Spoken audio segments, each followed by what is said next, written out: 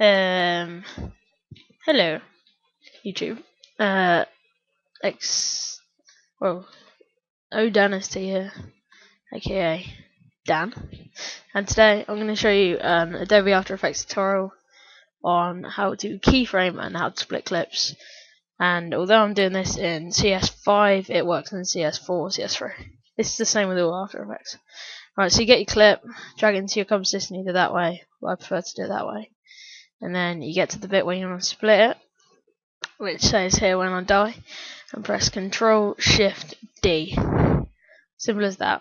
And then I can delete that clip. I can do whatever, but I'm not gonna.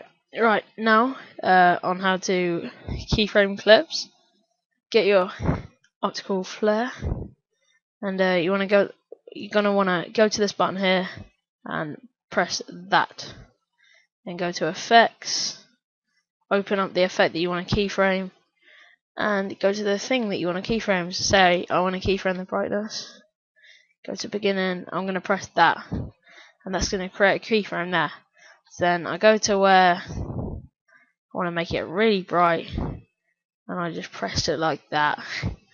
And then as it's going on, it will get brighter and brighter, which is just wonderful.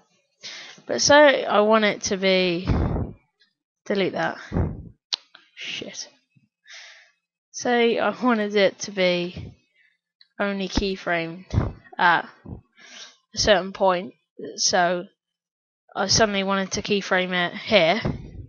Wait, no, let's actually go to where the triple is. Right there.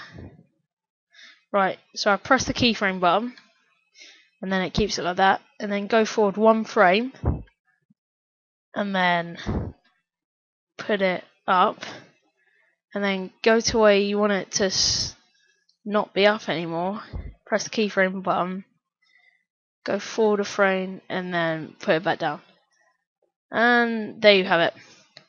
Happy days. That's how you keyframe and split clips. I hope you enjoyed this tutorial. Hope it helped. Like the video, subscribe, etc. Bye bye.